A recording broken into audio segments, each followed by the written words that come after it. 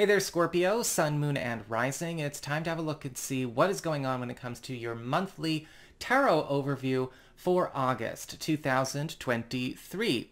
Quick reminder, guys, I do also have monthly astrology as well as weekly tarot on this channel, so if you are new, you might want to go check those out too. You know, we've got a lot going on. Also, if you ever want to get a session with me, you can go on ahead to my website, integrativemysticism.com, or you can follow the links in the down bar below. Don't forget to like, share, and subscribe. You know I appreciate it.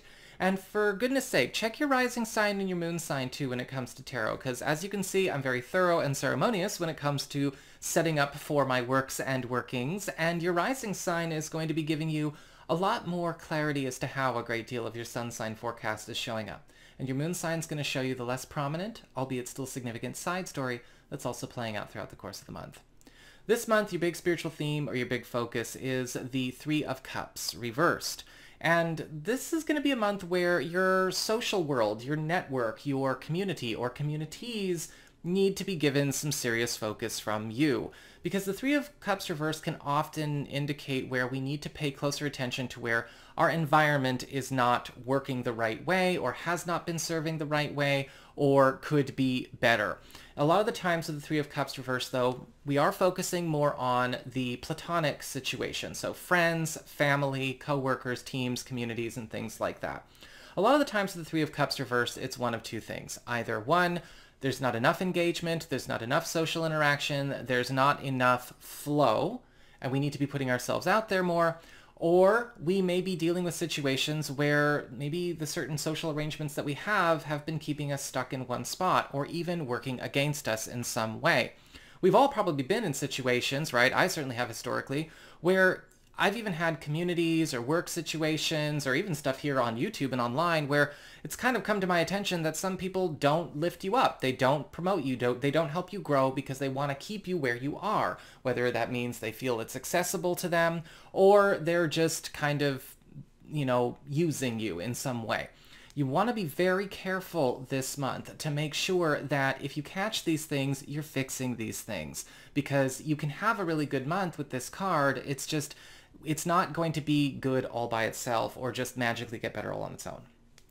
When it comes to your material circumstances, your work, your job, your finances, practical affairs as it relates to your home and family life, you've got the Eight of Swords upright.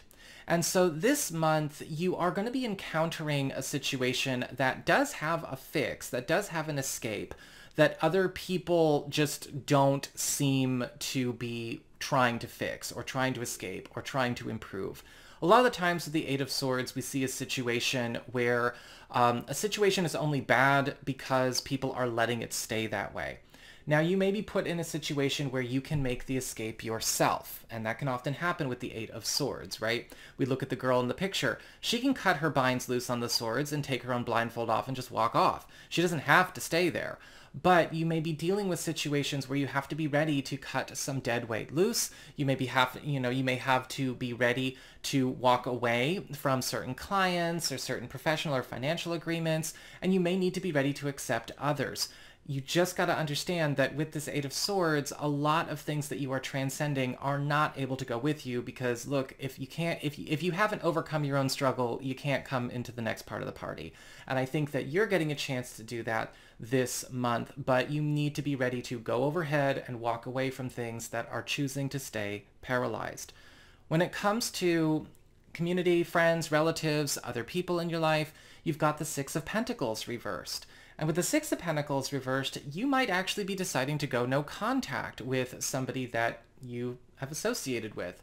This could be a friend, or formerly a friend at this point, a relative, a collaborator, or maybe a certain corner of your community. And with the Six of Pentacles, what you're doing is you are actually opening up valuable space for a replacement that's also going to be showing up this month that is going to be a lot more supportive and a lot more helpful and a lot more valuable to you. With the Six of Pentacles reversed, this could also be unburdening you from something that has been draining you in some way.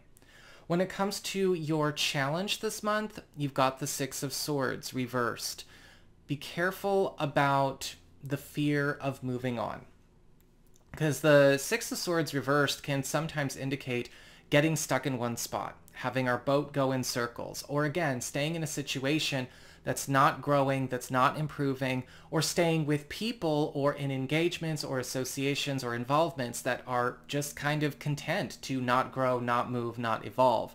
And this can be paralyzing, right? We kind of talked about that with the Eight of Swords in the work area, but this can also happen in other corners of our world as well. With the Six of Swords reversed, there may be some risk of certain past patterns repeating, or even the temptation to reconnect with projects, plans, and people that really are no different than they were in the first place. And you're going to want to make sure that you are giving yourself the clean slate that's afforded to you this month instead. When it comes to your relationships and love and romance, partnerships, and your personal life, you've got the Ace of Swords upright. And for those of you who have watched me before, you know I refer to this as the green light card, or the road opener card, because the Ace of Swords is all about getting a chance to make a fast break, a fast jump, and a fast start. For a lot of you who are coupled or are married, this is going to be a month where you and your partner are going to be getting a chance to enact some kind of big move or big shift or big let's just say some big aspiration, or start some new chapter in your relationship that you and they have maybe been trying to work in to your relationship or to your family for some time, but to no avail. Something that you've been waiting on may actually finally be available, all of the pieces are coming together, or you may even find with the Ace of Swords upright, a partner is also going through a bit of an awakening, a bit of a new beginning themselves, which is putting a fresh coat on the entire relationship. They are going through an internal transformation and a social transformation. It's going to make it very sexy to be around them. For those of you who are single or available to new people, this is going to be a month where, the roads for love are very wide open and clear. In fact, the Ace of Swords upright, you may be finding that you may be getting approached, or something is getting initiated that will hit the ground running. Make sure we keep our heads on straight. You are an adult who should be able to do that, and make sure that you enjoy yourself. There's also going to be a brilliant new intellectual rapport and connection and pastime that is getting birthed for you and your sweetheart, both those of you who are coupled and those of you who are meeting somebody new maybe this month or starting something new this month. So that is what I've got for you all. I hope you enjoyed it. If you did, don't forget to like, share, and subscribe. You know I appreciate it. And should you ever wish to get a session with me, you can go on ahead to my website. It's integrativemysticism.com.